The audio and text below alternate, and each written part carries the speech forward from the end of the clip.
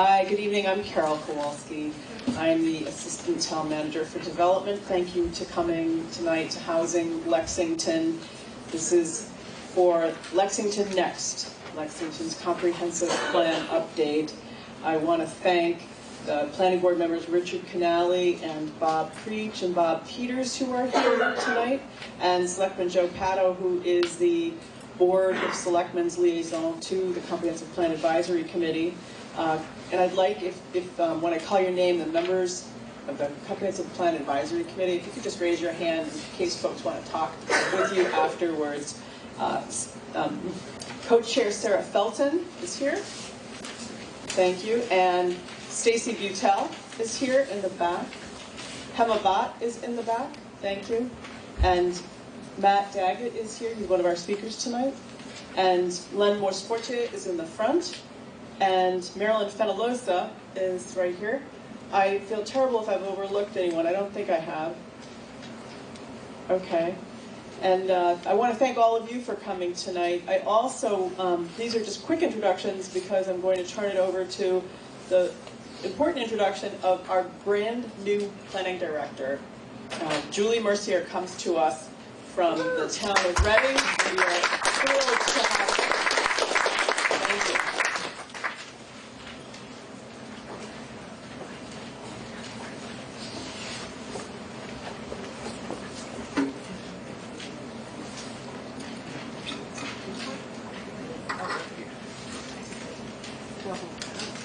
Thank you, Carol, and welcome. Thank you all for attending tonight. Tonight's discussion is going to be regarding trends in Lexington's home prices, housing stock, and affordability for Lexington Next, the comprehensive plan update that the town is currently in the process of.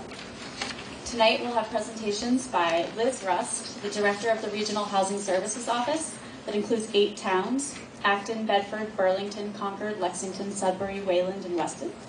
And then Chris Kluchman, a fellow of the American Institute of Certified Planners, Program Director for Governor Baker's Housing Choice Initiative. And Matt Daggett, he's a town meeting member and a member of the Comprehensive Plan Advisory Committee. Okay. So first I'm just going to put this housing discussion in a little bit of context. We have a couple of initiatives underway in the planning office in town, and also townwide. Sorry. The reason we're all here tonight, the comprehensive plan update, housing is an integral component of this. Tonight's discussion is a follow-up to 2 discussions that happened last spring regarding regional housing issues and trends. The links to those events are on the comprehensive plan page, which is accessed through the planning office page on the town website. I encourage anyone who wasn't able to attend to look at those videos. They're very interesting. And then we also have the housing production plan, which was drafted in March of 2014 and is due for an update, and I believe the update will be happening in-house.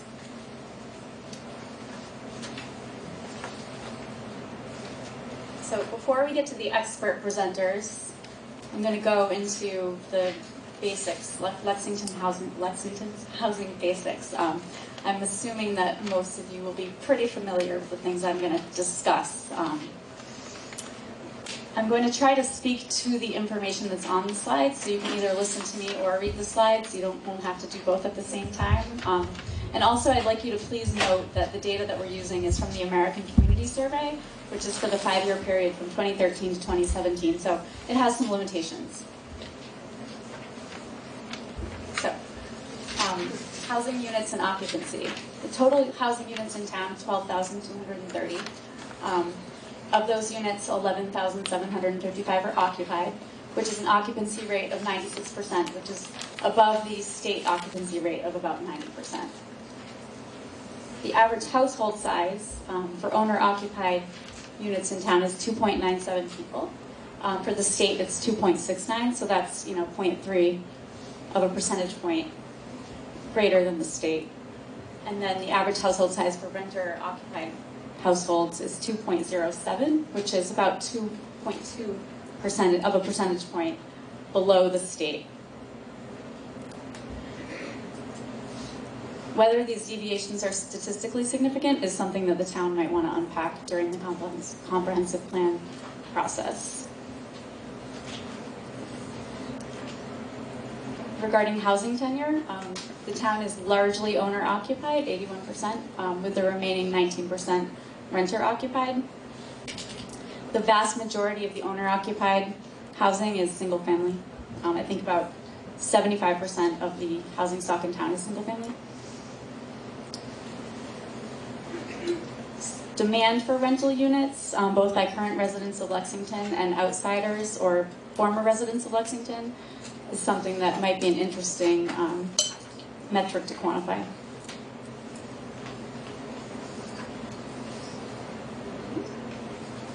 So the length of time of Lexington residents in their current unit, you'll see on the top bar, less than 15% of householders have lived in their unit for more than 40 years.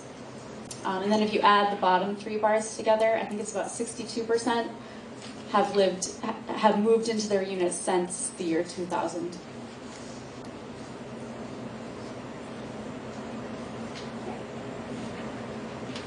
So net new units in town, I think we have 108 new units from when this data was collected starting in 2011. This is the building permit data from the town of Lexington.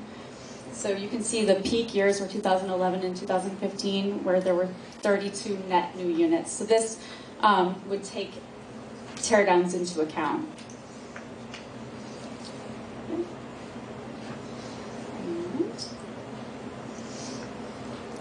It's important to note that regarding net new units, in 2018 we actually had a net loss of 2 units in town. So more units were torn down last year than were constructed. And so speaking of teardowns, I have a slide here that compares new single-family homes versus teardowns. The blue line is new single-family homes that were built without needing to tear down an existing home. The orange line is new homes that were built after an existing home was torn down. They intersect in 1997, and that's when teardowns in town became the predominant form of housing development.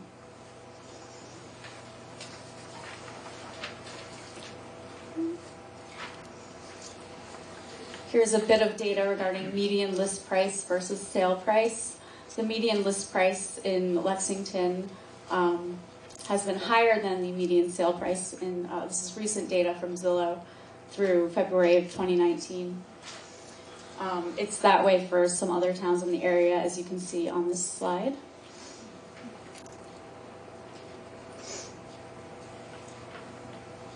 And median gross rent in Lexington. This slide is similar to the last slide, but it also goes into the difference between 2010 and 2017 and the percent change. So while we have a lower percent change than other towns in this area, it is important to note that our rents started fairly high based on the data on this slide. And in summary of the data that I just showed you, so the town is predominantly owner-occupied and single-family. Over 60% of residents moved into the unit since 2000. Net new units have been low in recent years, less than 0 last year. Teardowns are the primary form of housing development. Median list price has exceeded median sale price in recent years, or recent data. And median gross rent is high but comparable to other towns. So that concludes my presentation, and we have some upcoming presentations for the comprehensive plan. These are all posted on the website, as I mentioned earlier, which is listed on the bottom of the screen. And I'll turn my presentation over now to Liz Russ, who will talk about housing affordability. Thank you.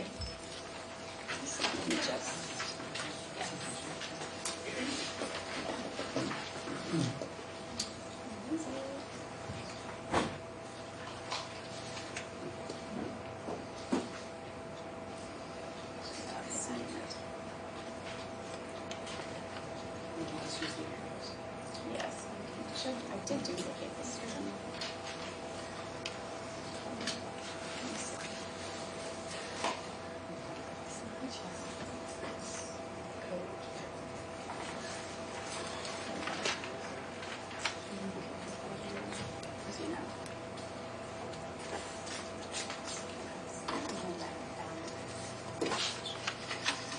Thank you, Julie, and welcome to Lexington. I can say that as a non-Lexington resident. Anyway, so hi, I'm Liz Rust. I direct the Regional Housing Services Office, and there's an introduction to the service model for the Regional Housing Services Office. As Julie mentioned, it's a collaboration of 8 towns, and it started in 2011. And Lexington was not only a founding member, but one of the brains behind the collaboration. Carl Valente was a strong believer in trying to put together a municipal approach to assisting town staff with their affordable housing administration. And that's what we do. We really support the planning department and the town in all matters of affordable housing. So some of those are, you can see the what the member town services are on the left, and the towns on the right, and some statistics there. It's a little blurry. Can you see that over there? I don't really know how to do that. And so I'm here to talk about really the affordable housing component. I put together a glossary that's on your chair. So that has a lot of there's always an educational component with affordable housing, and there are always a lot of terms, and it's a very complicated field, which is why you have to hire us to help. So we'll talk a little about definitions, inventory, agencies, and really the Lexington perspective. I think through the presentations today, you're going to get a lot of data and a lot of information. So it's going to take some time probably to absorb and all that. And we'll take questions at the end, I think, when all the information is together. So as I mentioned, right, lots of terms with affordable housing. But I'd like to start with, what is affordable housing? People always wonder because there's so many different income levels and terms and all that. I think of affordable housing with a capital A as housing that has a housing restriction placed on the property. So it's restricted in some basis. Those restrictions can vary in all different ways. They can vary by 10 years in perpetuity, low income, moderate income. They can have resale price limitations or not. And different programs have different requirements. But what makes it capital A is that it has a restriction, a formal restriction, which is recorded at the registry. And small a is that it's affordable to you as a resident when you're paying towards housing less than 30% of your income. Just like a bank would do. When you go to buy a house and get a mortgage, they're only going to lend you, they take your income, they do 30%, maybe they'll go up to 38%, but they use the term cost burden over 30%. And anything under, if you're paying under 30% for housing, then it's considered small affordable, small a affordable. So I use those two basic terms to kind of split, like when we talk about affordable housing, that's what we're talking about. Now all of this is very high level because you say what counts as paying towards housing, and if it's rental and the utilities and the taxes and the condo fees, and all that, but at the highest level, those are the definitions. The other big term that people use and throw around a lot is the AMI, the area median income, as a method of eligibility for housing. So this is, just as it says, the area median income. Sounds very easy.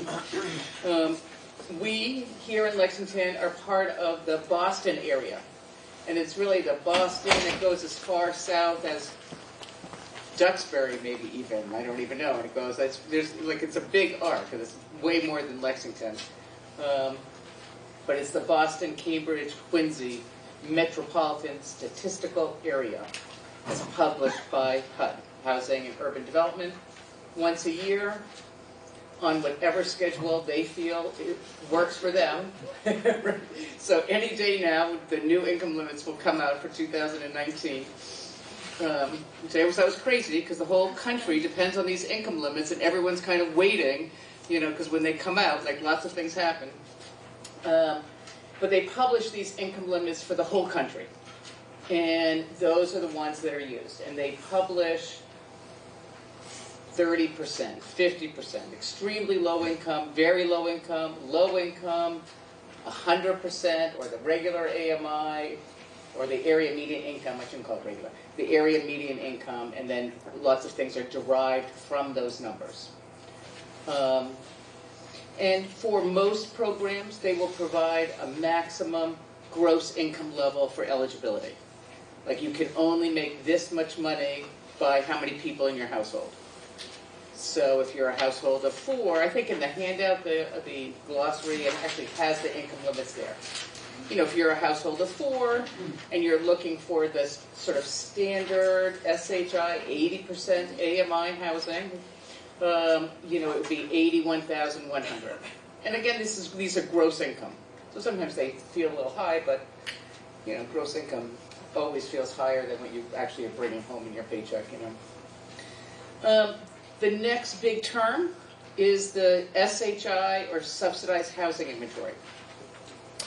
And that is the counting of a community's affordable housing, and counting in the special DHCD way of counting, towards a 10% mandate of affordable housing, and that mandate allows you to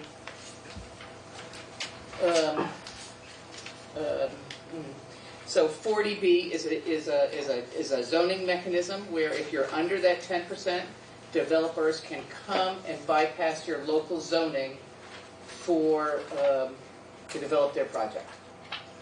So when you're above the 10%, you are not required to approve those developments. So Lexington's been above 10% for many years and will continue to be so. It is a municipal asset, I think. I work with many communities, and communities spend a long time in strategies to get to 10%. And once communities are at 10%, they like to stay at 10%. Now, it's a percent, so you have a numerator and a denominator. The numerator are the units of affordable housing that you count, and the denominator is the census data, the year-round housing units as counted by the census. So that's coming up to change in the next couple of years. So those are the basics. Affordable housing with a capital A, affordable housing with a small a, area median income, and subsidized housing inventory. If you know those, you could be an expert in affordable housing. Because this is what everyone talks about. In one shape or form, it all comes down to these. So for Lexington has many affordable housing resources. CPA is, of course, a great resource. And to date, town meeting has appropriated in total $72 million for CPA, which is just a fabulous resource. And 15% of that, or just over $11 million, was for affordable housing or community housing. They call it community housing in the CPA legislation, but it would be affordable housing as well. Also have the Lexington Housing Authority and LexHab. Those are both local agencies that own and operate rental housing for low-income tenants. We have municipal resources. There they are there. Excellent. The town staff and the Lexington Housing Partnership. Those groups do a lot of work to further affordable housing and to support the efforts of the town. And then here we are, the RHSO. We have a website that's useful for looking up detailed inventory. Like if you wanted to look for the Lexington Affordable Housing Inventory, you could look on our website and you would see it there. Or if you were someone who's looking for affordable housing in our encatchment area, you could look at that website as well. Lexington is part of the Home Consortium. That's a group of communities that receive federal funds through the HOME program. Lexington's been a member since, I think, 2006, and has received $600,000 worth of federal funds and have used those for a number of projects. I think 4, and we're just working on that 4th one now. And then private property owners. We don't think of them in our sort of public resources, but through the zoning that they participate in and receive permits under, they create affordable housing that way, and then the 40B developments like Avalon, you know, of course, they're providing housing for many affordable tenants through their developments. So lots of good resources here. And of course, because there's so much information and data available, like you can't do one of these presentations without, you know, cut and pasting some chart. So I had to have my chart out here. So this is a median sales price for calendar years. And I think that, you know, Julie covered this very well. So I'll just point to the comments that I have to the right. So in looking at the current information, the median income in Lexington is $153,000. Now, the way medians work, right, there's a lot more above and there's a lot under. And that translates to a sales price of $559,000. So if you made that much money gross income, that's what you could think to afford in terms of a house. And if you look at it the other way, the median sales price of $1.1 million requires $251,000. So there's really $100,000 of affordability gap when you look at it that way, in terms of the median income of where people are in Lexington now, and then the median sales price. And this is a chart about Lexington's housing inventory on the SHI. So, you know, I can use that shorthand because you're all experts now. You all know what that term is. So Lexington SHI has 11.11%. And because this is such a precise counting, they always go out 2 decimal places. That's what everyone talks. And that turns into 1,327 units. And the way the state counts those is back in the day when they created this SHI, was quite some time ago, they wanted to encourage rental housing to be developed outside the city areas. So they said, I know, we will add, like if you create rental housing and 25% of it is affordable, we'll let you count all of the units on the SHI. So when you have, you know, your Avalon project, only 25% of them are actually being lived in by tenants who, you know, fall into the affordable housing, but all the units count on the SHI. So in fact, when you look at this SHI number for Lexington, half the units on the SHI are actually market rate units. So when you think, wow, we're 11.11%, it really, most of that is market rate units that are counting because that's the state's counting methodology. So that's always just something to bear in mind. So if the market rate units were removed, then the percentage actually drops to 5.63%. So, but the state doesn't count it that way, so that's a good thing for you to know. But it just means when you're over the 10%, I'm just going to say you're not done. But that's just showing my advocacy, you know, because I'm in this line of work, right? So, but it's just less than you thought. So back to the SHI. So, you know, most of it's family, and I call it family. It's not really a good term, but it's not an age-restricted unit. There's no good catchy phrase for that yet. So we have senior housing, which is really age-restricted, and 24% are that, 70% are family, and 6 are what I call special needs. So here's another little nuance. Maybe this is too much, but I'll just say it anyway. So this SHI percentage has really been stable for a decade, at least. So Lexington started the decade with 1,320 units on the SHI, and now is 1,327. That's like a net plus of 7. But there's been a lot of activity. There have been 20 units created through private development, required by zoning. LexHab and the Lexington Housing Authority have created 17 units. But also what's counted on the SHI are beds in group homes that are being leased in private residences through the Department of Mental Health. And those aren't units that you go out and say, I'm creating this affordable housing and I'm going to get it on my SHI. You really don't know where those beds are. And those are really kept very confidential. And over this decade, Lexington's lost 30 of those leases. So all your good efforts have been subtracted out by something that you have no control over. So, I just thought I'd point that out, because it's another part of this counting. Some of it you have control, some of it you don't. There are 63 group home beds on your SHI now. So if you say, how many might we lose in the future? You could lose 63, unlikely, but I think it used to be 90, 93 back in the day. When I say back in the day, it's like the first SHI report I have for you, so back in my day. So what's coming up for you? Now this is just, when I say what is known, because there's a lot of things that might be coming up that aren't really ready for prime time to be here in your presentation, but these are things that you probably already know about. We talked about that the denominator for this SHI, I mentioned that before, that's going to change with the census. Development units on Grove Street, Jefferson Drive, it's going to be called from the marketing perspective. There are going to be 3 affordable home ownership units coming there.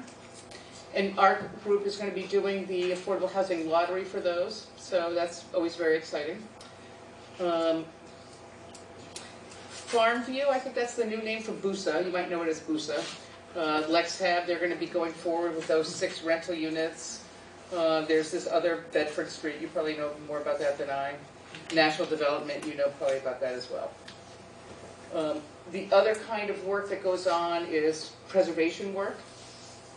And I just put this out because last year, was it last year? Maybe a little bit, a year and a half ago now, Lexington spent considerable resource, both financially and time resource, preserving what was known as Pine Grove, though some people know it as Judge's Way. So I think town meeting authorized $1 million to put to that, and now those are perpetually restricted units. Some by the Housing Authority bought 5 of those units, and the rest were converted from co-op to condo. And another project that has a preservation opportunity, perhaps in the future, would be Katahdin Woods, where there are 102 units where the developer has the option of converting to market rate under some other kinds of restrictions and agreements with the town. But it's a potential future preservation opportunity. And so I know that you're working hard on what I call inclusionary zoning, and I think Matt's going to talk a little bit more about this, perhaps, of requiring affordable components in your, you might call them public benefit zoning, I'm not sure, but requiring affordable housing in your zoning. And I just wanted to throw in there that there are some best practices that are always good to ensure that the zoning is clear, so that when the developer comes forward, they understand the expectation and you get what you intended out of the zoning and you get the units that you were hoping for. Through zoning is another opportunity to think about moderate income units. So this would be workforce housing, sometimes people call that, 100% AMI, 120, sort of that missing middle is another term that people use. So not the low income and not the market rate, which is here, but you have this big gap as we look before that $100,000 affordability gap, providing units in there. And you could do that in your zoning as a great place to offer that. I've seen some communities where if you have denser development, you have to provide lower income housing, but if it was less dense, you could provide moderate income housing. So you could play with the density bonus versus the affordability. Just to say, some ideas. So in summary, you have active housing efforts, as I mentioned, and escalating property values make affordable housing expensive to construct, right? I think that that's kind of a a summary statement. You're not alone in your neighboring communities, but through all sorts of planning initiatives, you can really prioritize programs to keep seniors and other residents in their homes. The comprehensive plan effort that's going on and the housing production plan are great vehicles to bring forward ideas to come up with a work plan to address some of your needs. So thank you very much.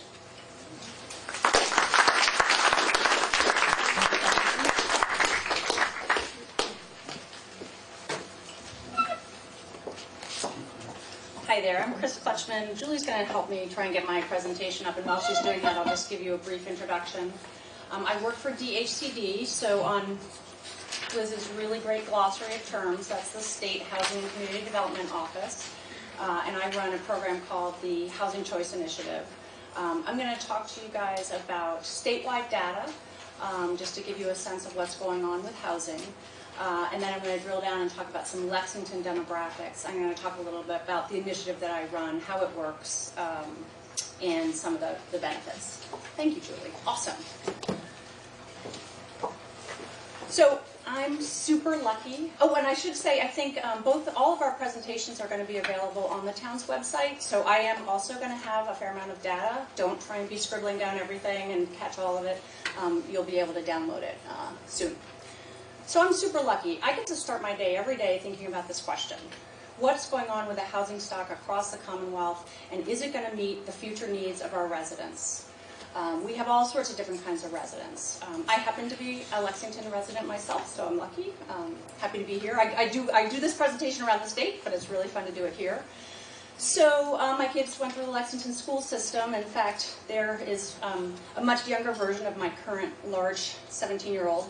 Very happy at Fisk with one of his favorite teachers. I'm pretty sure that she could not afford to rent or buy a house in Lexington. And that's some of the residents that I think about, or some of the people that I think about. The lovely elder citizen in the red sweater in Christmas outfit is my mom. My mom lived with us for the last 10 years of her life. She lived to be 94, which was great.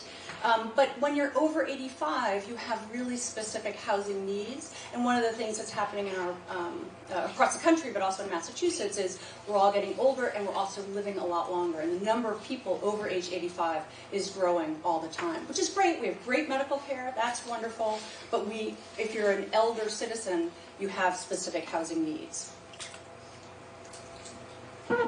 So one of the main issues across the state, and this slide is showing you by decade the amount of housing production that's gone on. If you've ever heard Governor Baker speak about housing, you've heard him literally articulate this chart. Between the 60s, 70s, and 80s, we used to average about 30,000 housing units a year. In the last 3 decades, we've dropped to about half of that. Here on this chart, multifamily is in blue and single family is in the light blue. So that's just, it is in some sense a supply and demand issue, and in the last generation, our supply has dropped. Just taking a more nuanced look at this is year by year, for those of you who want to get really detailed.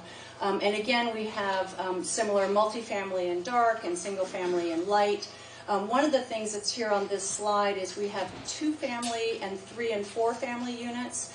And as you can see across Massachusetts, even back in the day when we were producing 35,000 units a year, there are very few of this housing type that have been built, certainly recently in the last decade or so. Liz talked about the missing middle in terms of income. There's also a missing middle in terms of housing type, and that's duplexes and triplexes and quads. A really rather moderate housing stock that we're not building so much anymore, and that can house and is very suitable for some of our housing needs for elder people, for young families.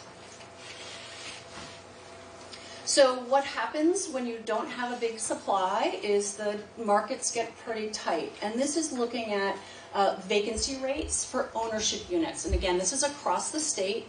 And it is looking at, and I've kind of put a healthy vacancy rate for ownership units is considered to be about 2%. I've highlighted Middlesex County here, but all of the counties across the state are shown. And you can see Middlesex County is below 1%. And so we're definitely short on our supply. And again, anybody who's dealt with realtors or knows realtors, you'll hear them talk about lack of inventory. We have lack of supply, lack of inventory. And the same is true for rental.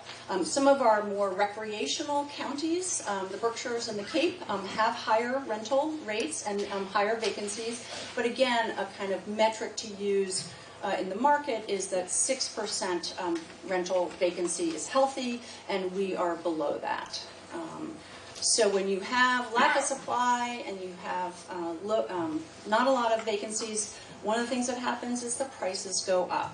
Unfortunately for Massachusetts, this is a place where it is not good to be number one. Unfortunately, the bottom chart is rentals, and this is just from last month. We were the highest rental rates across the country of any state. This is 50 states, and we are the highest. And the state average last February was about $2,500. The home value is a little bit older data, but we're behind California and Hawaii. We've gone past New York, and we left them in the dust. They're a couple over. So we are really experiencing very, very high rates for our housing stock. The other thing, I mean, so that's kind of about how does it affect all of us, right? You're faced with not a lot of places, not a lot of inventory that you can choose from. You're faced with very high prices if you're trying to move or move around or even get into the market for the first time. But housing costs really affect our economy as well, and it's an economic development issue that's very serious. So this chart looks at metro areas. So it says Boston, Mass, but these are all metropolitan areas. Like, so Lexington is part of this Boston metropolitan area. And this is looking at the number of building permits for new housing that are issued per 1,000 residents. And look at Massachusetts is just over 2 units per 1,000, but Austin is over 10.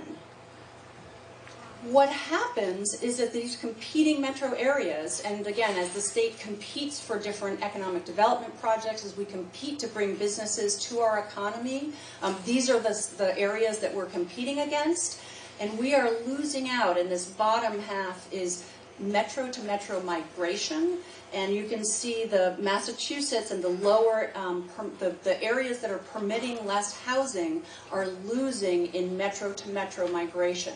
So for example, for every 3 people that move to Boston, the Boston metro area from Portland, Oregon, which is on the left side of that chart, we send them 10 people. Okay, so sometimes sometimes you think about this as like, this is my kids can't live here, and they're moving to these places, and sometimes it's companies that want to build here say, you know what, I think I'm going to go to Austin because it's, there's a lot more housing there, and I can really, my employees can, if I'm going to move my factory from Cleveland somewhere else, Boston just doesn't enter into the mix because the housing prices are so high. And so businesses are pretty outspoken about this. You're starting to hear more and more that these are major concerns of business groups, and that they're having trouble both recruiting and retaining employees because of high housing prices. And what gets mixed here is that it's housing and transportation, because if you can't afford to live near your job, you end up moving further away. New Hampshire has some less expensive housing, less expensive cost of living, and they're kind of the #1 place that people go. But also people are going further away from the job bases that are here. So the folks that do, and I don't do this kind of work because it's a lot of math, and I'm pretty mathy, but I'm not this mathy. There's a real science to projecting where is new housing going to be needed. It's based on population increases, it's based on job and employment projections, and really the Metro Boston, and this is, again, for this projection, Metro Boston here is very large, as you can see, but that is pretty much where all of the new housing needs to be built in the state. So we are in the hot spot for places that need more housing to house both our workers and new people who are moving here, as well as our own children. So you heard Liz talk about cost burden. Thank you so much for setting that up, because now you're all experts. This slide is my most depressing slide. So really from here, it's going to get a little bit better. But this is showing cost burden in yellow, and severely cost burden in this kind of brown colored. And severely cost burden is when you're paying more than 50% of your household income for housing. And this is statewide. We have homeowners on the left and renters on the right, and it's organized by income grouping. So first of all, there are 500,000 people that are severely cost burdened, whether you're owning or renting, and that's just not okay. But you can see in all of the income ranges, people are cost burdened. And if you look at this data over time and compare it to, let's say, like 2000, we are seeing large increases in the amount of people that are becoming cost burdened. I think it's 50% for ownership and 56% increase over time since 2000 in renters. Okay, so now I get to answer my question, and luckily I get to come back to my job tomorrow and try and solve it again, because the answer is no. We do not have the housing stock that we need to sustain the future Massachusetts residents. So I'm going to dip down now into some Lexington demographics, and I want to plug the source of this. Mass Housing Partnership Center for Housing Data has a really neat website called Datatown. So for anybody else out there that really loves this stuff, I literally went to it. You can choose your town, so they have all 351 towns and cities, and with a click of a button, I downloaded this chart, like literally like the chart with the sources right in there. So you too can do it. So Lexington's population, this goes back to 1930, had a big increase after the war, like many places, and then has been rather slow, and then recently has seen some upticks. And we'll get better data when the 2020 census comes. Again, this is using some of that American Community Service data.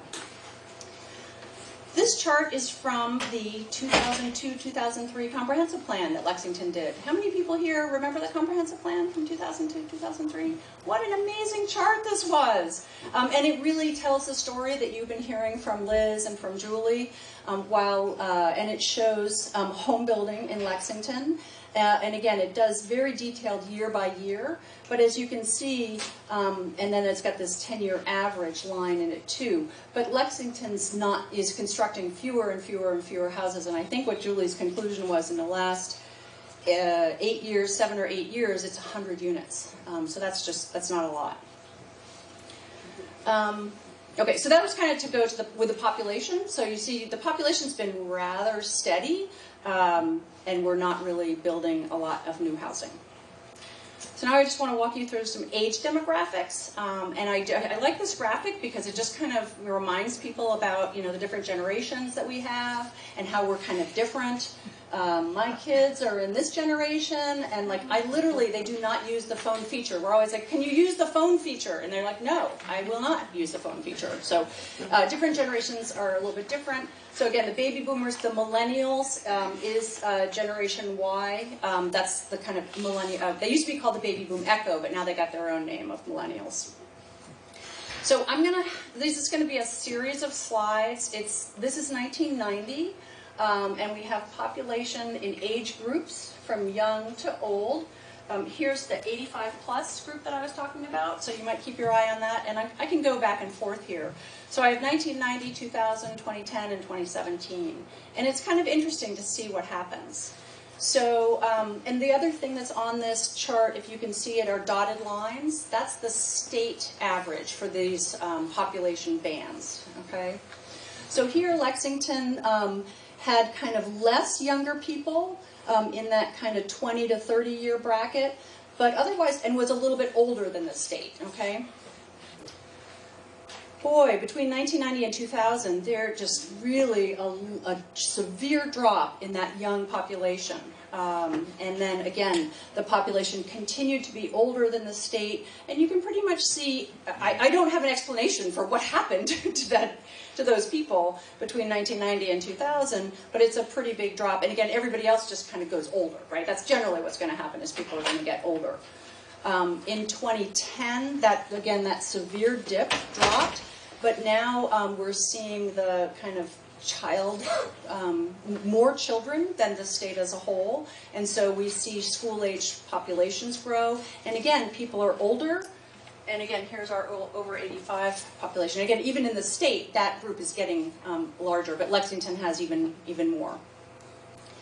And then this is, sorry, went the wrong way. And then this is 27. This is 2017. And this is, again, I don't have a lot of explanation for this, and maybe this is food for thought for the comprehensive plan, but this is 2010, and this is 2017. And we're starting to lose some of the older population, I notice. And so that's kind of interesting to me.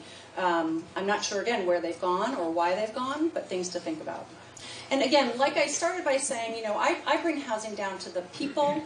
I started with the pictures because I like to think about people, and I think the age demographics are a pretty compelling story when you think about housing. So just to reiterate what you've already heard, Lexington is well over 60% of single family, very different, you know, well beyond the state average, and very few of the 10 units and more. So again, and then there's that missing middle that I talked about, very few of the products that are duplexes, triplexes, and quads. I feel very brave to put up this slide. I know you got the last comprehensive plan meeting, there was a big session about school enrollment and school enrollment projections. Those are very, very smart people. This is actually just a snapshot of what has happened from in the past. So these are the school enrollments from 2017 backwards. I don't know what happened in 2004, but somebody forgot to hit send with the email, but this is all from the state Mass Education Department. And the light blue here is the public school attendance, and then the other things are regional schools, charter schools, private schools, and homeschools. So not a lot of that, and again, probably the biggest interest here. And so if you remember the population slide, you can see that, you know, Lexington's population recently has gone up, and this really kind of mirrors it. It's not radical school enrollment growth. It is interesting to see that the school enrollment is going up, but yet no new housing has happened. So what I can conclude from this is that Lexington's school enrollment is going up. It is not a result of new housing. So, what can Lexington do? Well, you've done some good planning. You have the housing production plan that's being updated. There are policy statements in there that wanted you to look at inclusionary zoning, wanted you to look at, to dedicate monies from the CPA, which I think you've done, and consider some zoning changes. Also in the housing element, where I found this great chart, there were policy directions, explore allowing higher densities in near retail goods and transportation. And I think the example of this that happened through town meeting approval was the Lexington Place development that replaced the inn, the old inn that was downtown, and now we have the apartments and the great bike cafe. That's Lexington Place. That is an example of this policy statement that was envisioned in 2002, 2003. And then looking at converting other non-residential units into residential use, like the Hancock School, like the Muzzy School, that kind of thing. All right, now I'm going to turn away from Lexington for a minute and just tell you a little bit about the state and the Baker-Polito administration's thinking on this, which is, okay, we have, beginning of my presentation, we have a big problem. What are we going to do? So Governor Baker and his staff, and actually across multiple agencies, came up with a Housing Choice Initiative. He set a goal for 135,000 net new housing units by 2025 statewide. He created a program with a Housing Choice where you designate communities who reach certain policy goals and then have grants available for them and other special considerations with other capital grants. Another hat I wear is I work amongst mostly towns and city staff like Carol and Julie, and with people like Liz to help coordinate technical assistance, and so people understand all of the grants and opportunities that the state has that can help support new housing or help you think about new housing or zoning or whatever it is that you need. And then also the governor has filed legislation. He filed it a year ago, and he has just filed it again about 2 weeks ago. So the goal of 135,000 new units basically kind of straight lines the last couple of years where we have been seeing a little bit higher production. It's about 17,000 units a year over the next 8 years. So one of the things I do is I track that carefully. So we've designated housing choice communities, and last year the first class was 69 communities. These are all communities that are producing housing. They had either a 5% increase in net new housing units over the last 5 years, or a 3% increase with a whole slate of best practices in their zoning. So Lexington was under 1% increase in the last 5 years, so you're not going to qualify for the program that I run.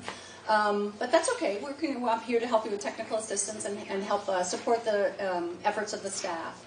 We also created a program to provide grants for small towns, and it's a little hard to see on the slide, but as you can see, small towns under 7,000, many of them to the west, where the market is not demanding housing, there's no ultimate need for housing production, and we have a grant program that allows them to, it encourages them to produce new housing units, especially affordable housing units, through capital grants. I did put the best practices that are part of my program into this presentation. I'm not going to spend a huge amount of time going through them. I leave them with you all. To say if Lexington wants to start seeing new housing production, these are all ways to do that. Some of them are financial mechanisms, which you're already doing. You dedicate monies to housing. You spend Community Preservation Act. And many of them are zoning related and suggestions for zoning. And then some of them are tax related. So there are a whole bunch of a variety of tax, there's tax programs that you can do that really create housing. And then there are other tax programs that are aimed at relieving seniors from tax burdens, from property tax burdens. And I think Lexington is exploring those. I mean, I think there are even some on the warrant that I saw. There's like 6 things on the warrant, I think, for consideration. So those are all good practices to do. So again, I put these here not to tell you what to do, but just to kind of leave you with things to think about. Part of the incentive-based part of the program that I run is to encourage communities to build more housing so they can qualify for grants. So I got to give away $5 million last year. These are the communities that did that. Most of this is going to infrastructure to support new housing, stormwater improvements, new sewer systems, infrastructure to build. The town of Egremont, all the way in western Massachusetts, is building its first 4 affordable units ever, and we gave them money to build driveways and a septic system. So again, all around the state, all sorts of different programs, but basically capital money to support new residents and housing production. So Governor Baker on February 27th just refiled this legislation, which is called an Act to Promote Housing Choices. It would change Chapter 40A, which is called the Zoning Act in Massachusetts. And it basically says that for a certain set of zoning amendments, if you have zoning amendments that are going to increase housing production, instead of needing a 2/3 majority at town meeting, you would drop to a 51% simple majority. So it's kind of an exception to the rule in 40A that says that to do any zoning amendment, you need a 2/3 majority. So if somebody wanted to change a light industrial parcel to heavy industrial, still needs 2/3 majority. But if you wanted to reduce lot sizes for zoning, or you wanted to reduce parking requirements for multifamily, 51% vote instead of 2/3. Okay. There are a couple other provisions to the bill, including if you have transit-oriented development that allows for multifamily and includes, and you get a project with affordability, the special permit can drop to a simple majority as well. So I don't want to leave you too depressed. There are lots of fantastic examples all around the state of people doing really innovative zoning and innovative approaches to creating housing. I'm not going to go through all of these, but I'll just highlight a couple. West Newbury, and this is a very small rural town up near the New Hampshire border in Essex County, they identified a need for starter homes, and so they added a provision in their subdivision rules called open space residential development that said if you do a starter home subdivision and you deed restrict the housing units to 1,500 square feet and not more, then you can do double the amount of units in that subdivision. And they got a developer who built that, and those are units that are not more than 1,500 square feet. That size restriction, not an income restriction, not income limited, not capital A affordable, that's going to keep these housing unit prices somewhat suppressed. It wasn't a mandate by the town, but it was an option that had a density bonus attached to it. Devon's is nearby, and they're redeveloping new neighborhoods, and they have some really interesting zoning to encourage neighborhoods like this. And if you're ever out at Devon's for a conference or something, there are lots of soccer and frisbee tournaments there, take a look at this Emerson Gardens. This is a mix of duplexes and single families that feels like a single family neighborhood. Every single building has a porch, and I went through to take some pictures there, and somebody really came out and said, "Can I help you?" So it's really a neighborhood feel, and their zoning actually really helped promote that. Again, you guys are part of my best practices. And again, many other communities are donating land and giving things and doing things that work. So I leave that with you really to give you the sense of, if you want to spend time and do some more research, those are some best practices. So thank you very much.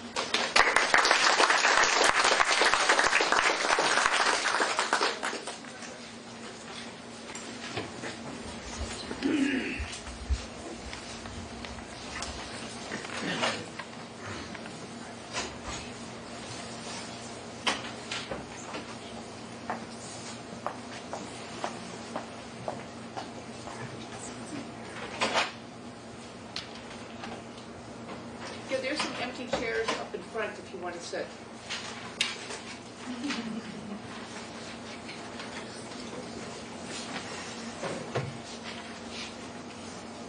Okay, thank you.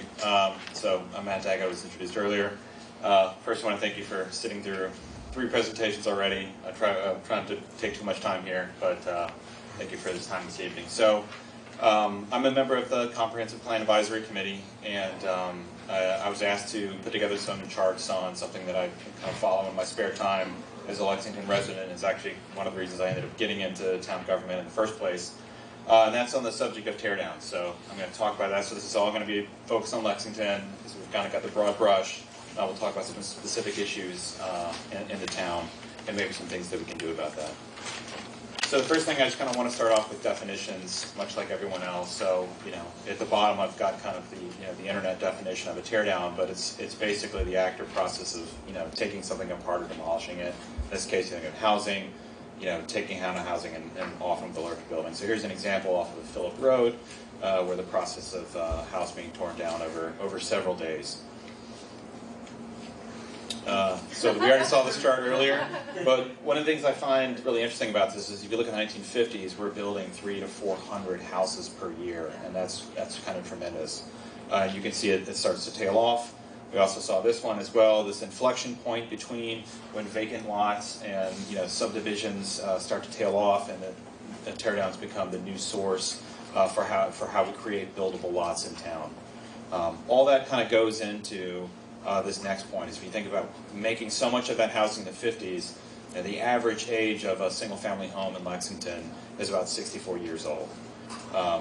So something that is a counterpoint to that is the tremendous rise in the median house price within Lexington. So every few years there'll be a study on this, and Lexington will come out top as the greatest increase in the greater metro area for house price.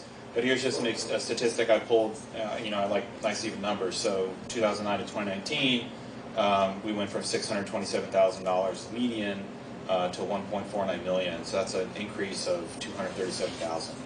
So what this sets up is we have housing that's aging, right? That's 64 years average age. Probably has a lot of deferred maintenance. Again, we saw the population demographics getting older, right? We've probably been in those homes a long time. Yet the prices are sky high, and this puts a lot of pressure on those. If you think about people coming in and wanting to buy those houses as is, they probably require a lot of work. And from the financial standpoint, it's probably out of the means of a lot of folks who probably could afford to buy the house, but can't afford to do the work to make it, a more livable and up-to-date home. So I'm going to be talking about a measurement which we call in the zoning world gross floor area, but it's a little bit different than when you think of living area. So if you've ever looked at a real estate listing, you see how much square footage a house has. That's what we're really talking about, the living area of the house. The zoning definition is a little bit different. Gross floor area is essentially the sum of all the floor areas on each level. So in this little diagram here, you think about all the area in a basement, first and second floor. And in Lexington, we have these half stories where you can count a certain percentage of it underneath that portion of the roof. And there's a very long zoning definition of what are all the different areas that are included. It really doesn't matter. But just thinking about as, for the most part, it's the envelope of the building. And so when you think about doing things with zoning, the measure we use is gross floor area, and that's what I'm primarily going to talk about tonight. So if we take a look at all of the houses that were torn down in 2018, one of the first things we can look at is the size of the homes that were there and the size of the homes that replaced it. So the median gross floor area of the homes that were demolished was around 2,476 square feet. So that's a little bit bigger. Again, it's going to be a slightly larger number than living area. So that's, kind of think of like a small Cape or a small Garrison Colonial is that particular size. What we replaced it with was something around 6,378 square feet, which is a difference of about 258%, comparing these two medians. I'll give you a specific example of it. So this was a rather large difference, right? So the house that we started with here was around 1,796 square foot gross floor area. This was a house that's actually on our historic, was on our historic cultural inventory. The Historical Commission had decided that they wished it be preferably preserved, and it had a 1-year moratorium on its demolition, which when it expired, this house was built. So 11,317 gross floor area, which is a difference of about 630%. So, this is a large example, but I think the point here is that, this type of new development dramatically changes the streetscape of neighborhoods. It dramatically, changes a lot of the areas of Lexington that have had a certain look and feel for a long time. So, what can you do about this? So several years ago, there was a study looking into, can we restrict some of this through zoning? And there was a study that was done, and an article came before town meeting, and that placed residential regulations on gross floor area. So here's the complicated table that comes into in the zoning bylaw. And in basic, what it is determined by the size of your lot. There's a limit on how much house you can build. So kind of short way to look at it is, if you look at the lot size in the left column, just look at this first number in the right column. So, for a 30,000 square foot lot, you can build up to 6,000 something square feet with this other part of the equation on the side. So what this does is it allows you to limit the size of the building envelope as a function of the lot. And it's a very common tool that's used in zoning in many areas. So again, I'll give you a couple examples. The example on the left was one of the last houses that was built before this took effect. This was actually being built as we were working on this bylaw. But you can see on this lot, the house is 13,602 square foot GFA. So imagine a lot where you have the front setbacks and the side setbacks, and just fill that entire lot with the house. That's essentially what you have here.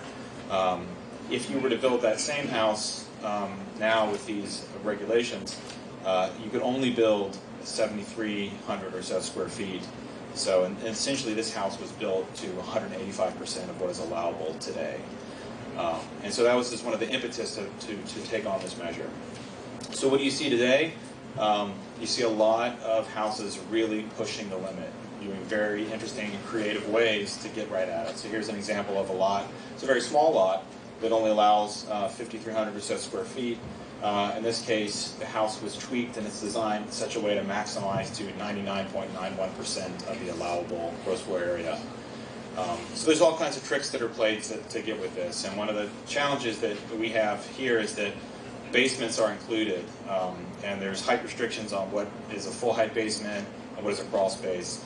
And developers play all kinds of games with lowering ceilings and putting in false floors to kind of get to where they can to zero this number in. But so a large portion of homes being built today are being built right to that limit. So if we look nationally, and again this chart here is a national statistic. On the one on the left, we look at the average square foot. Now again, this will not be gross floor area, this will be finished living area. But as we can see kind of from the 80s on forward, houses generally are getting larger in size.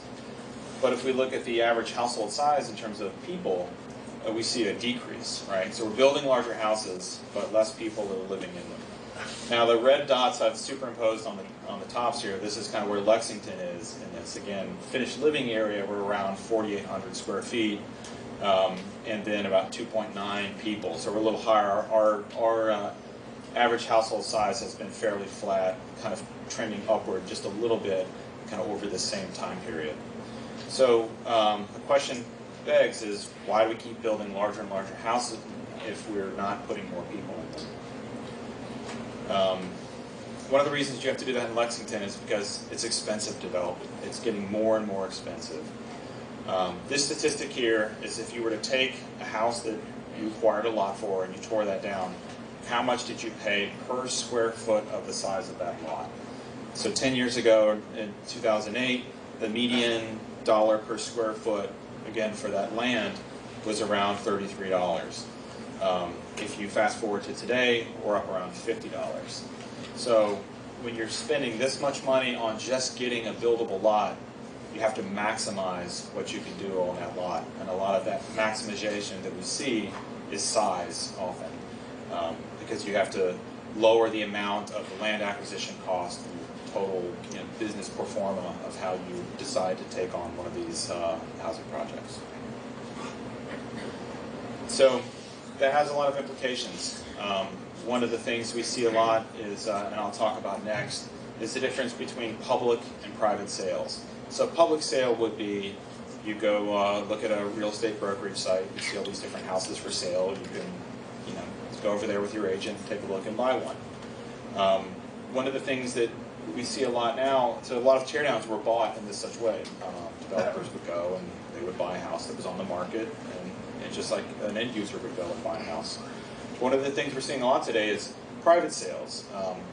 For example, if lot costs are increasing, we want to try to do whatever you can to minimize that.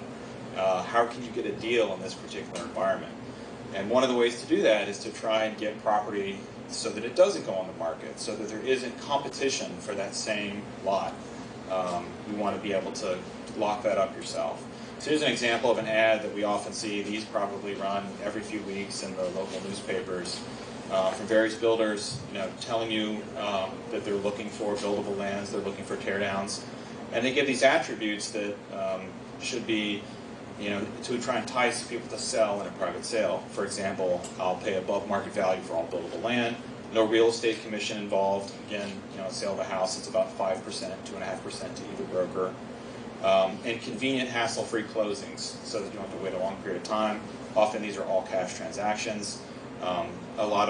Some folks will even advertise that they'll bulldoze it with your stuff in it. So we try to make it as easy as possible for you to make that decision. So there's a lot of tactics here in trying to get these. These are in the newspapers. You will get these in the mail, especially in a lot of the neighborhoods that have smaller homes. Some people will go door to door. Some people will call.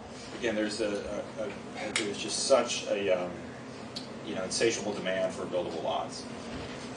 But there's also another piece here that kind of ties in with the real estate brokers. So these private sales, you would think, well, this is, people would be up in arms about this. We're brokers. This is what, this is our job. This is what we're meant to do. We're meant to connect people with housing opportunities that they can buy.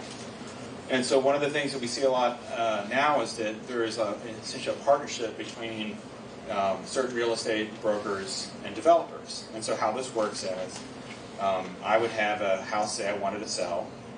I would go to a real estate broker and I would say, based on the age and how much work that your house needs to do, it's probably a teardown. So I'm not going to represent you. It's probably not your best interest to list your house on the market. But what I'll do is I'll tell some other developers I know, and they'll give you good offers, and maybe you'll get one. Often what they don't disclose is that when one of those developers buys that land and then develops a new house, the agent that brought them that connection then gets to list the new home. So there's not a lot of incentive to list a house for $500,000 and then get a 2.5% commission when you can list a house for $2 million and get 2.5% of that. And so this has a lot of issues for a lot of the different things we've talked about in terms of demographics. There's a whole section of the inventory that never makes it to the market. No one can ever have the opportunity to buy the opportunity to rehab those homes, to turn them into affordable housing or turn them into small family homes. Because of the private sales, those just opportunities don't come up. And the other piece of this is that, and I'm sure you'll see this talking with your neighbors and others around town, is that you just get this perception of the eventuality that your house is a teardown. People just assume that their 50s Cape is completely unsaleable and that this is a foregone conclusion, and I don't think it's not. It is. So there's some other things that kind of go along with this. This was some studies that were done during the Residential Policy Committee study several years ago. But one of the things they found is if you looked over several years at all of the housing that was produced, or new single-family housing that was produced, 74% of it was produced through a mechanism of teardown. And of that 74%, 76% of those properties were acquired through private sales. Wow. So it really is the large majority. The other piece here is digging into the claim of the top dollar, right? So on the statistic on the left, if we look at, it's hard to compare, the speculative value of property, but one of the things we can compare it to is the assessed value of property that, assesses all of our real estate tax bills. There's a very rigorous method that goes into figuring out how much property and additions are worth. So we can use that as a baseline to compare against. So for example, houses that were sold and then torn down in private sales, in this case, had a median of about 8% over the town's assessed value. Now when we look at the median of owners who sold their homes in public sales, it was 21%.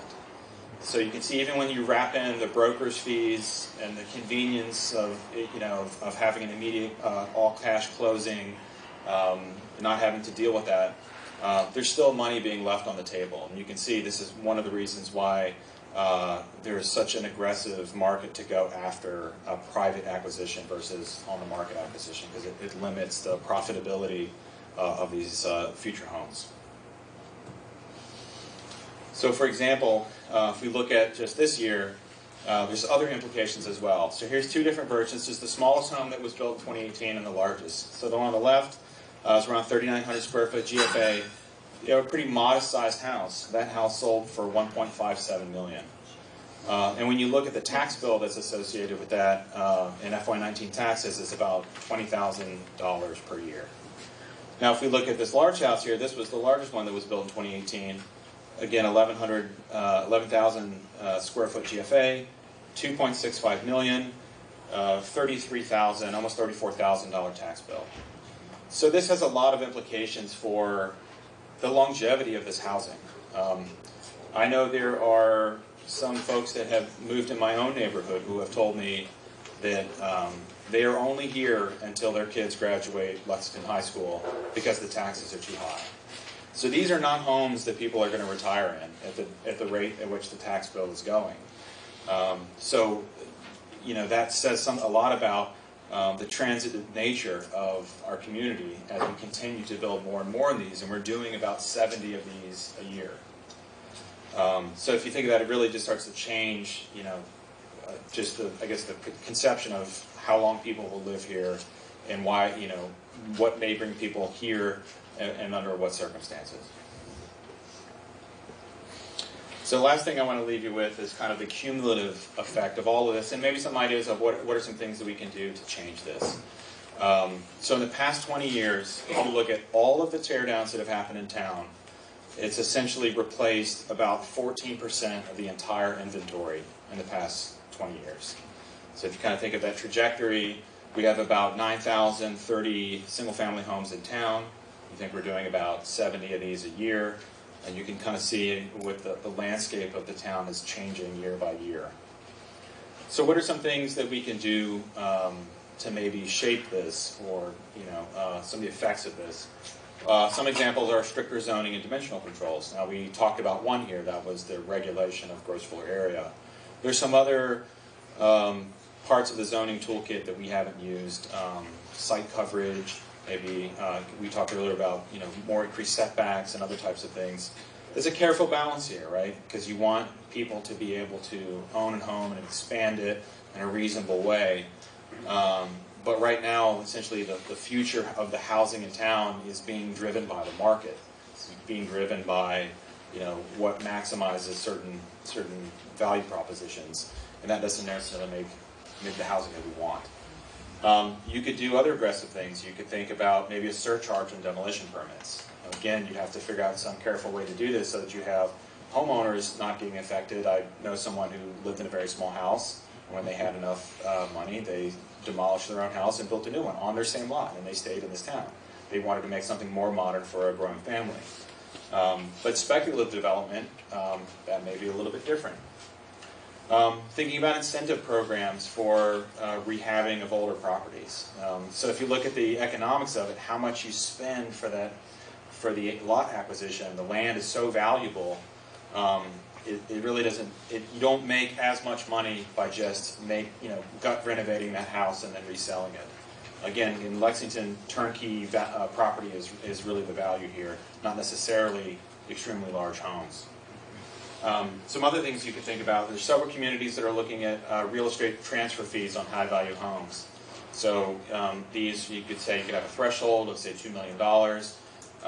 Once that threshold is met, every time there's a transaction of that, the initial transaction of that home from the developer to a homeowner, there is a fee, that is a large fee that is assessed. And what's interesting about the communities you're looking at is they're using this as a way, again, this would take a home rule petition within the government to do this, but they're looking at this as a way to create a fund to create affordable housing. So you have this transfer fee on these speculative developments, and then you use that money to create affordable housing in the same town.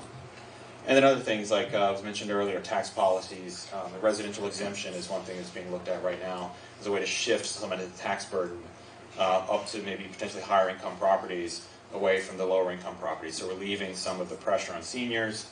Again, well, if you can afford a $2.6 million home, maybe you can afford a higher tax bill. So a lot of these things are being looked at in multiple communities, as well as in Lexington as well. And so the last thing I'll leave you with is that each of these you have to think carefully about. There's a lot of other communities that have tried to get on top of this. Newton really kind of comes to mind. They had used every zoning control, dimensional control they could think of, and they couldn't, kind of stop the amount of teardowns that were happening. They got to the point where they were almost going to propose a moratorium on teardowns. But they had these things where, the developers found out that detached structures were not included in the GFA, so they started building all detached garages, and they go, and they have to change that. So it's this kind of constant cat and mouse game. Other ones have to do with partial demolitions. If you do a full demolition, that has certain things, but if you just do a partial demolition, like you're going to expand a home, that has a different set of criteria. And so I'll give you an example of that. We want to be careful about that as well. Here's two Lexington examples. The one on the top, this is on Waltham Street. You can go see this right now. So the original home here is in white, and the expansion of that home is the part in green on the left. And not only is it being expanded to the left, you can see here it's also being expanded out of the rear. I think this will be almost the addition is 2/3 the size of the original home here. And this will be a two-family home. Here's another example on the bottom. If you look at the front view of this, you almost wouldn't see that this is you'd think this was kind of a normal, nice kind of 1950s charming cape. But there's a whole house kind of growing off the back of it. And if you look at it from the rear, you can see there is, essentially this 3.5-story structure that is quite looming. So there are some bonuses to this. Maybe the streetscape is a little more maintained because you have the frontage here of the cape. That hasn't necessarily changed. But you have another very large home, so you're not really doing anything for having that diversity of housing type, having more affordable housing, and so forth. So you have to think very carefully about whatever mechanisms you choose to try and get at this. It's a very hard problem. The market forces are extremely strong, and especially here where we depend so much on residential tax bases, when you start talking about reducing, potentially encumbering the tax revenue, it gets a lot of people excited. That's all I have.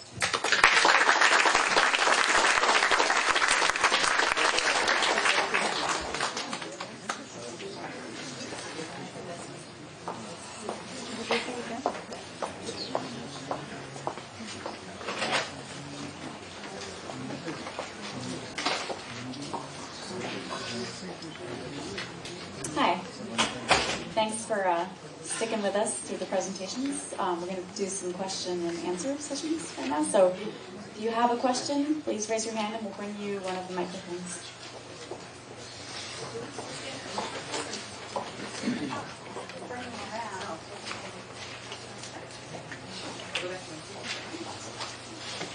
We're going to bring the microphone to you, so you don't have to get up. No, but that's really excited. I'm glad you are excited. Okay, so we'll start with. There, my name is Taylor Singh. I'm a town meeting member. I'm also on the Special Permit Residential Development Ad Hoc Bylaw Amendment Committee, something like that. My first question, I have a couple, is for Ms. Russ. So how do developers make money off of affordable units? So if, hypothetically, if I started a new subdivision in Lexington and I built 2 homes and both are worth $1 million and one of them is going to be deemed an affordable home, how do I make money off that? So with developments like that, where there's a private development and it's by zoning, there has to be enough market rate units to cover the cost. All affordable housing is built at a loss. That's just like the basic piece. So you can either fund that subsidy required, that's another way of talking about it, where the cost is here and you're going to get this much back. You can either fund that through the market rate units that you're getting the density bonus, or if you have a higher percentage of affordable units, you're looking for some subsidies like CPA funds or state funds. So a lot of the nonprofit agencies that are building 100% affordable housing, or 50% of the units are affordable, or something like that, they're always getting some public money. Thank you. And then with that public money, how much would they get back on their investment into that home? So if it would sell for $1 million in the market, I mean... Every project's going to be different based on whether it's rental or it's ownership and how many units and what per unit subsidy is going into the development. So there's no rule of thumb on that, but every request for subsidy, the financials are always carefully reviewed by the funder. And no one's going to fund where the per unit development cost is too high or the developer is going to get back too much of a profit. The 40B limit on profit for ownership is 20%, but there's different kinds of measures. 20% is the limit of profit. Yes, in a 40B legislation, but that's just one kind of project. Okay. Sorry, I'll keep you in the hot seat.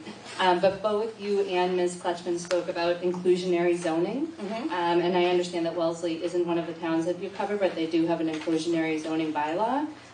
Would you be able to speak to what that encompasses, or what one of the towns that you have? So when I use inclusionary zoning, I use it with like a small I, because it comes in different flavors. And what I mean by that is through local permitting, you're requiring an affordable unit. And that local permitting can be any number of bylaws. Sometimes inclusionary is, across the entire town and all the residents. For every 8 units, one has to be affordable, something like that. Those affordable units are regulated under the state LIP program, and in that way they will all look the same from a regulatory aspect, but under the particular bylaws of the town they might be a little different.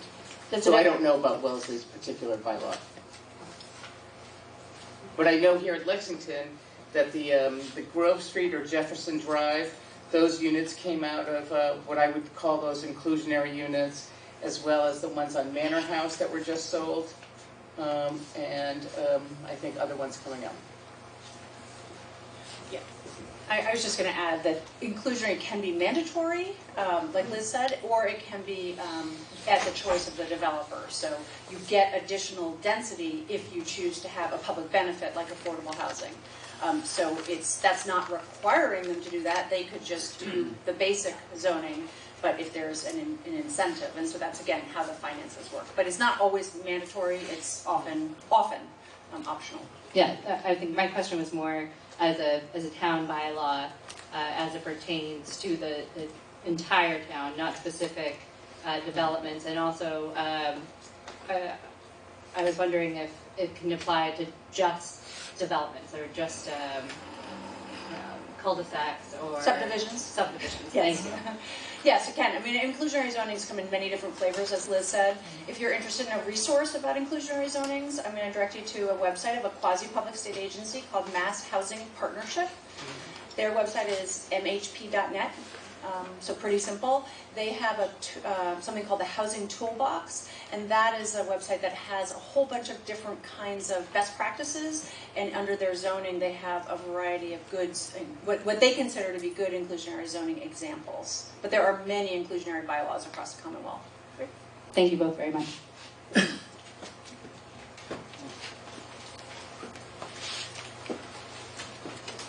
Abram Baskin, I live at 43 Carmel Avenue, and we live in a tear down, but it's a 2,700 square foot tear down. And I remember at the time, my wife happened to know the builder, and he said that Lexington needs more new houses of that size and not the 5,000 square foot tear downs. But I do have a question as well. My specific question is it too much of an oversimplification to say that the reason that there's very little net new housing being built in Lexington, or the town where I grew up, which is Norwood, is that at the end of World War II, you had this steep growth because there was lots of available land. And like my wife grew up on Hathaway Road. Those were all new, the original houses were all new houses, you know, in the late 50s. But most of that land is gone now. And so when you talk about, you know, Austin, Texas, I'm speculating that Austin, Texas has a lot of available land for building housing. And is that too much of an oversimplification? The population increase and the amount of land is true, and also the development of the interstate highway system and automobiles all did lead to that. But I would say in Lexington in particular, one of the things that's happened is that actually the zoning has gone down. That is, the zoning has been, it's called down zoning. And so there are places in Lexington that were originally built in the 1920s on 8,000 square foot lots. We no longer have 8,000 square foot zoning, and so the zoning has actually been reduced over time. I can't tell you the exact history of exactly how that happened in Lexington, but I would say that there is not opportunities to build on smaller lots in a basic way, you know, by right, you know, without going through a special permit process. And I've looked at the special permit provisions in Lexington currently. They're very complicated. There's also no multifamily zoning in Lexington. I think East Lexington allows some duplexes by right, but that's about it. And so in the past, pre-World War II, there was much more intense, I shouldn't say much more, there was different housing products, duplexes, triplexes, quads. They were built, and we don't see those anymore, and nor do we allow them by the zoning.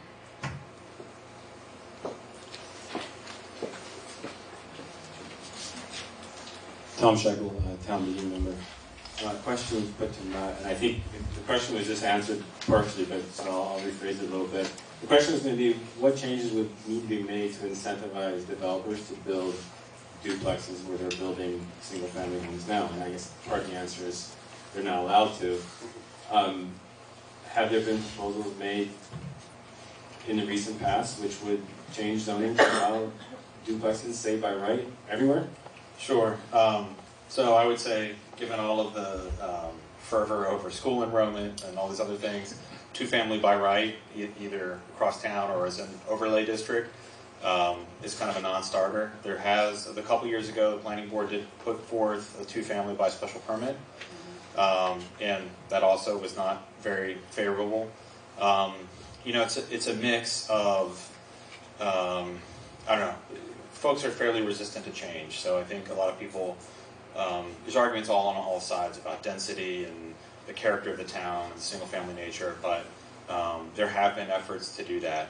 I will say, you know, even within that framework, you may not necessarily get the diversity. It's kind of an example like this. The closest one I would look to, if you go through East Lexington, drive over just in front of the little strip mall, kind of over near where you know, Berman's is and Nick's Place and that kind of area. There's a very large two-family that required almost 6 months of excavation of the lot to fit that, to build that two-family to the full by right allowable. It was a pre-existing two-family. I think even in that case, you basically have two mansions sharing a wall. So you have to kind of do a lot of these things in concert to really get that. But I think you got to look at the economics. You know, builders around here, it's about $180 per square foot, or square foot GFA is what it costs to build housing in Lexington.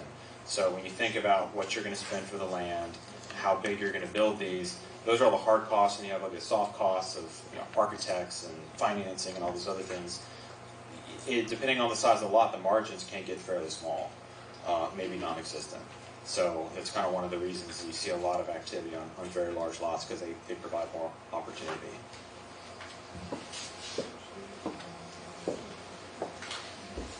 It's a good question, and I'll add my 2 cents is that sometimes, so I'm an urban planner, and I've been doing planning for 30 years. I did it in Oregon, and I've done it in Massachusetts. And so I see things a little differently than some people do. And so I'm not, again, prescribing this for Lexington, but just asking you to think about opening up your minds. So who remembers the hotel that was there where Lex Place is now? Did anybody ever stay there? Yeah, I spent one night there. It was not pleasant. So again, you know, that took a couple town meetings to get that development through. There was a fair amount of gnashing of teeth about it. It is providing a downsize opportunity. I do recognize that there are very expensive units. There are some affordable units that are deed restricted, which is great. But I think, so the person who developed that, you know, had a vision and said, okay, I think this is a great place, and it would be great to have residential right near the shops. And I don't know if there's an elevator in it or not, but if you're, there's an elevator. Okay, so, you know, if I need new hips or new knees, and I'm older, and I'm, again, maybe in that 85 and older category, that's a great kind of development for me. So I guess what I would say is think about opening up your mind to where are there other places in Lexington where kind of a mixed-use development like that might fit and not disrupt community character, such as the Walgreens parking lot next to Starbucks. Like, whoa, wouldn't that be great? Like, whoa, go down to Starbucks. Again, you know, I don't know that the property owner is, but it's just, you know, if you can think about things that aren't there, but maybe could be, you know, that's a commercial node, just to use a planner term, and that is, there's a bunch of services that are there. So people tend to say, well, Lexington's totally built out, but I look at that that parking lot, the new retail development that was built in the the corner of the Stop and Shop parking lot. I look at the whole Stop and Shop parking lot. The parking lot by the paint store behind the fire station. I look at those and I think, oh, that's neat. That could be a really interesting place. There's a bus run. There's 62 bus runs right there. You know, that might be an interesting place. So I guess what I would say is that while change is hard, sometimes it's something that's a little bit new. And Lexington Center used to have a lot of mixed-use buildings with residential above that have over time gone away. But that's just something to think about is, you may not, it's not necessarily all duplexes, but it's maybe just something that isn't there yet. All